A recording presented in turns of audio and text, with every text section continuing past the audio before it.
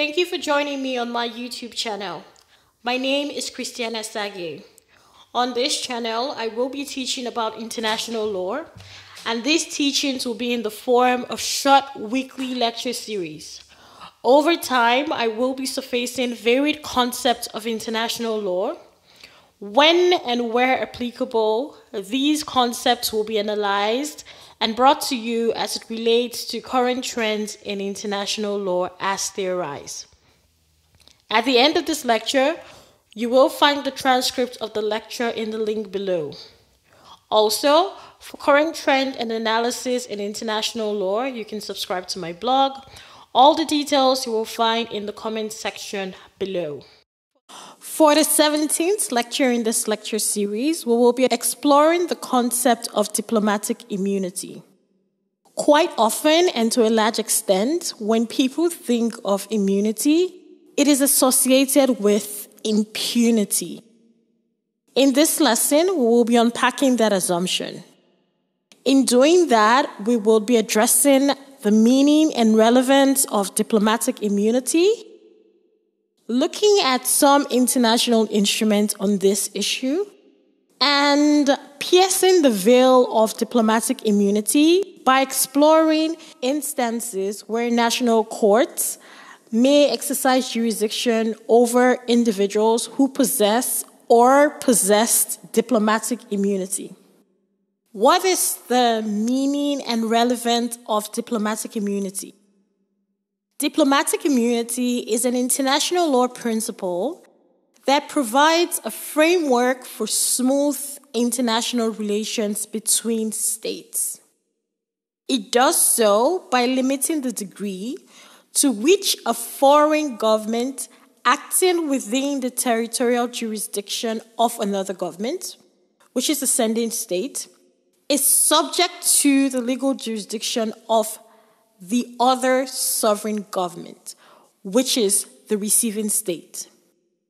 Over the course of this lecture, you would often hear me refer to receiving and sending states. So that we're all on the same pace, let me briefly explain what these terms mean. A sending state is a state that sends a diplomatic mission or envoy to another state to further and foster international relations.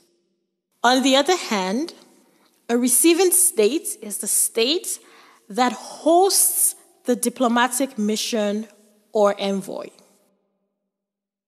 At its basic understanding, diplomatic immunity reinforces the sovereignty of and the equality of nations by ensuring that representing individuals of sending states, diplomatic bags, diplomatic couriers, and the consular premises of the sending state are secure and invaluable. It is a regime that ensures that not only are diplomats not susceptible to lawsuits and prosecution, but that they are also given safe passage to the receiving states to enable them perform their diplomatic duties. Diplomatic immunity is essentially aimed at maintaining government relations and allowing for effective job functioning while foreign state representatives are stationed in the receiving state. The area of diplomatic immunity is one of the most uncontroversial fields of international law. All states' interests in ensuring representatives can function effectively and efficiently without fear of reprisal or being subject to arbitrary standards out of political malice. Having said all this, there are a few points to note. 1. Immunity is not granted to an individual. It attaches to and is for the benefit of a sovereign state or a granting international organization in cases where international organizations are hosted in a receiving state. Thus, the immunity that a person enjoys can be waived, but only by the sending state or international organization that has been granted the immunity. Not even the individual that enjoys the immunity can waive such diplomatic immunity. Also, a receiving state can expel an individual or diplomat that enjoys diplomatic immunity. And generally speaking, immunity is granted on a reciprocal basis. There are a number of international instruments that touch on the principle of diplomatic immunity. For one, we have the United Nations Charter. For that, you can see Article 105, Paragraph 2. The Vienna Convention on Diplomatic Relations, VCDR, regulates the relations between receiving and sending states. General Convention on Privileges and Immunities of the UN, GCPR-UN, regulates relations between the UN and receiving states. The Convention on Jurisdictional Immunities of States and Their Properties regulates how receiving states are to deal with the sending state's properties. I have provided the hyperlink to this instrument in the transcript below. So next off, we're going to be addressing categories of individuals who enjoy immunity. It is important to note that immunity applies differently among various categories of people. Generally speaking, the following categories of people enjoy immunity in varying degrees. For one category, you have employees of the United Nations, and this excludes locally recruited workers. So under this category, you have senior officials and other employees such as country members of the United Nations Secretariat. Again, the degree of immunity that senior officials enjoy somewhat different from the degree of immunity that other employees of the United Nations enjoy. The second category of individuals that enjoy immunity are representatives of member states. And also here, there are two categories, and they enjoy varied degrees of immunity. The first category is the permanent representatives who are ordinarily resident in the receiving state. And then temporary representatives, such as representatives to conferences and meetings, not ordinarily resident in the receiving state, also enjoy a degree of immunity that is different from what's enjoyed by the permanent representatives. And another category of individuals who enjoy immunity are expats on mission. And having stated all of that, now let's take a look at types of immunity.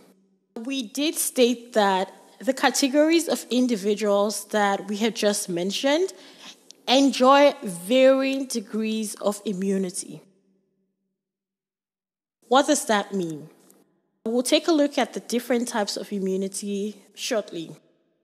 First off, we do have what's referred to as personal immunity.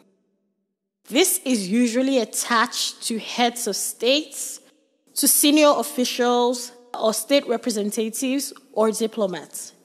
It is sometimes referred to as broad immunity.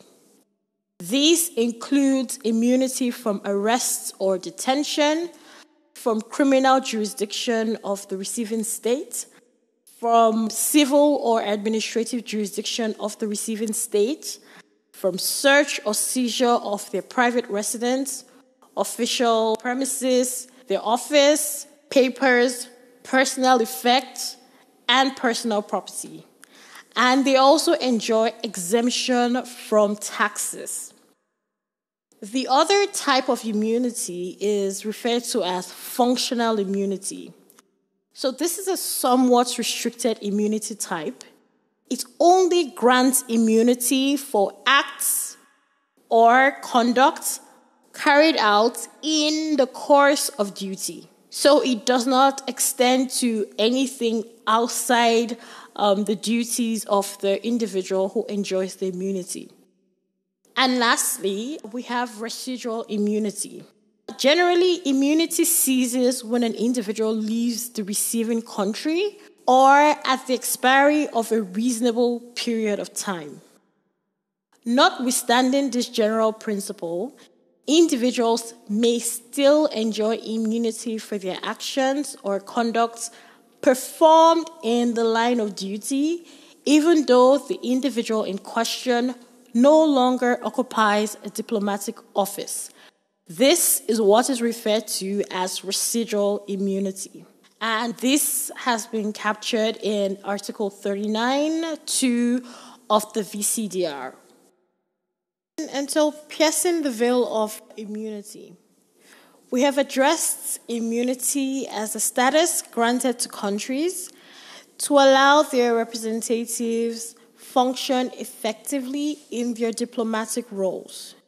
It also transcribes to the respect for states' sovereign equality under international law, to the effect that a sovereign nation cannot be subject to the legal jurisdiction of another state. Briefly, I will address some instances where the veil of immunity can be pierced to ensure that individuals can have some accountability or can interact with the legal jurisdiction of the receiving state. For one, Article 31 of the VCDR enumerates instances where there will be no exemption from civil and administrative jurisdiction of the receiving state. They include private property transactions in the territory of the receiving state, succession actions where a diplomat is an executor, heir, or administrator in a private capacity, and professional or commercial activity outside of official functions. Also, the notion of residual immunity provides a lacuna that can be explored or utilized in piercing the veil of diplomatic immunity. This has been explored by the United States Court of Appeal of the Second Circuit in the case of Sawana versus Al-Awadi. The court stated in that case that once a diplomat becomes a former diplomat, he or she is not immune from suit for prior acts unless those acts were performed in the exercise of the former diplomat's function as a member of the mission. Article 39(2) does not immunize acts that are incidental to the exercise of his functions as a member of the mission. Residual immunity, as consistent with the Vienna Convention's purpose of not benefiting individuals, but ensuring the effective performance of the functions of diplomatic missions. Also, immunity can be waived by the sending state or international organization, in which case the diplomat loses the covering that immunity offers and can account for any alleged wrongdoing in the municipal court of the receiving state. In summary, we have provided a broad understanding of diplomatic immunity and explained its importance in international relations.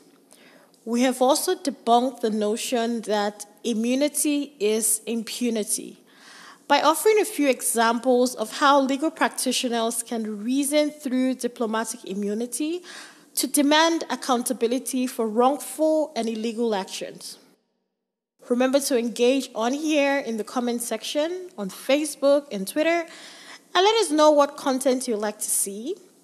So I want to say thank you so very much for joining in, and remember to like, share, subscribe, leave your comments in the comment section below, and hit the notification bell so that you're notified when there is a new video.